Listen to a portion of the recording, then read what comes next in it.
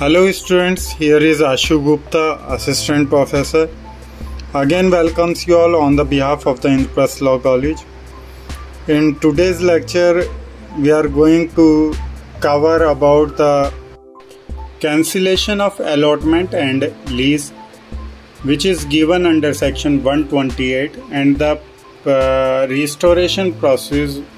has been also given in the section 129 of this UP Revenue Code. We will discuss it later on about the restoration. In today's lecture, we are going to discuss about the cancellation of allotment and lease according to the section 128 of that UP Revenue Code 2006. According to the section 128, the collector may, of his own motion and shall, on the application of any person aggrieved, inquire in the manner prescribed into any allotment, and if he is satisfied that the allotment is in contravention of the provisions of this code or any of the enactment repealed by this code or the rules made thereunder, he may cancel the allotment and the lease if any. And any application may be moved in the case of an allotment of land made before the commencement of this code within 5 years from the date of such commencement, and in the case of an allotment of land made on or after the date of such commencement within 5 years from the date of such allotment or lease. Where the allotment or lease of any land is cancelled under subsection 1 of this section 128, there is some consequences which shall ensue as: number 1, the right, title and interest of the allottee or lessee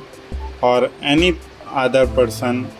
claiming through him in such land and in every tree or other improvement existing thereon shall cease, and the same shall revert to the Gram Panchayat. And the collector may direct delivery of possession over such land, tree or improvement forthwith to the Gram Panchayat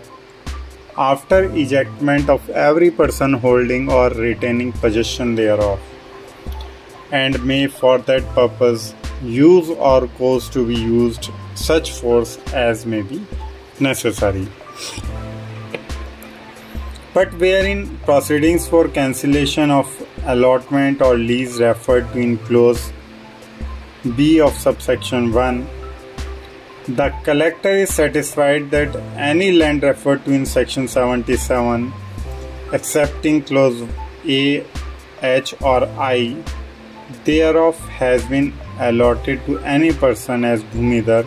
with non-transferable rights. He may, instead of cancelling the allotment or lease, direct that the allottee or lease shall be treated as an Assami under section 125 subclause B, and every order made by the collector under this section shall subject to the provisions of section 210 be final, and the provisions of section 5 and 49 of UP Consolidation of Holdings Act 1953 shall not apply to the proceedings under this section. So this is the procedure given under section 128 regarding the cancellation of allotment and the lease. And if we discuss about the restoration of possession to allottee or the government lessee, there is a specific provision given under section 129 of this UP Revenue Code, according to which where any person is admitted to any land in accordance with section 125 or where any land is let out to any person by the state government and any person other than the allottee or lessee is in occupation of such land in the contravention of the provisions of this code.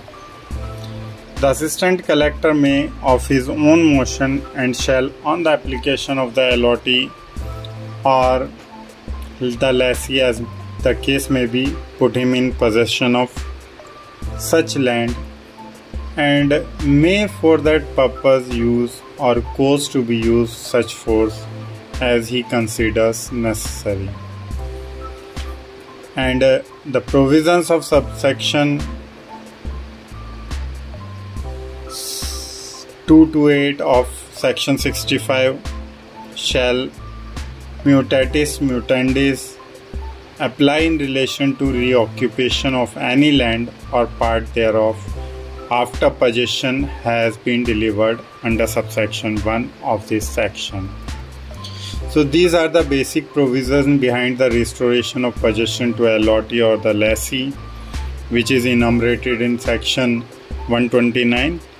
and the cancellation procedure is given in under section 128 of this UP Revenue Code 2006. Hope you will understand it very well and enumerated it into your study. We will meet soon again with the next lecture. See you soon. Thank you very much.